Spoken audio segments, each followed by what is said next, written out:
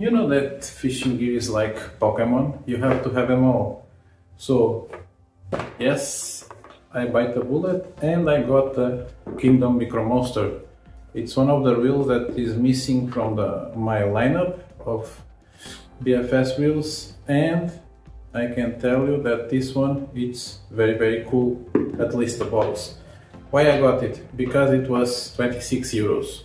It's one of them stores that just sell choice items like cute sleeving or manufacturer's direct store, and I got it like when you have X amount of units, very cheap, but doing the things a little bit different. I will unbox it on the table.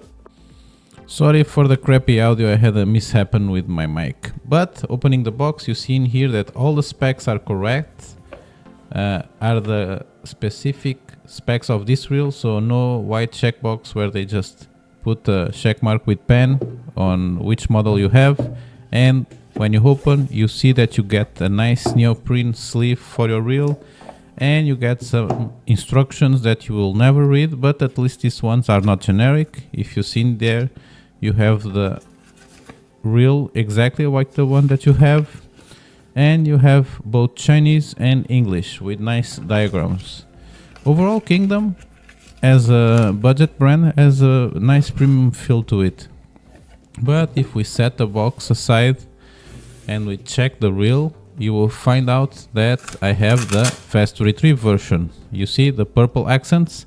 If they were pink, the gear ratio would be 7:1:1, and this one it's 8:1:1. So pink slower, purple is faster. The accents there are on the dial, on the shafts of the knobs, on the carbon fiber handle, on the nut stopper, the drag, the tension knob for the spool, and the spool itself. This and the iStar Aurora Light are the best free spooling reels that I have. The other thing I like about this reel, it's the color scheme, because it's a bit darker than the Acura, and it makes it feel a little bit more premium than the Acura, the finish, even though it's an older version of this platform. So I'm very happy with the free spooling. And now we can hear the sounds. So this is the drag star sound, not bad. This is the drag sound, also not that bad, and the spool tension knob sound. Actually, it's pretty good that you can get everything for, I think I paid 26 euros for it. So very snappy, the action on the thumb button. And if we take the side plate off, you can see a point of debate on these reels. Most people swear that the magnets on this reel are better than the Acura, because the braking mechanism I checked, it moves the same way as the Acura, so there's no difference there. And now I'll take some measurements. So side to side, 22 millimeters on the spool, diameter it's 30 millimeters. So not the smallest spool in the market. The Aurora it's smaller, and the shaft it's 60 millimeter long. Longer shaft. It's not that you will have a lot of unsprung weight when the spool is spinning, but it will make some difference. So people still would prefer the Acura Pro because of the shorter shaft.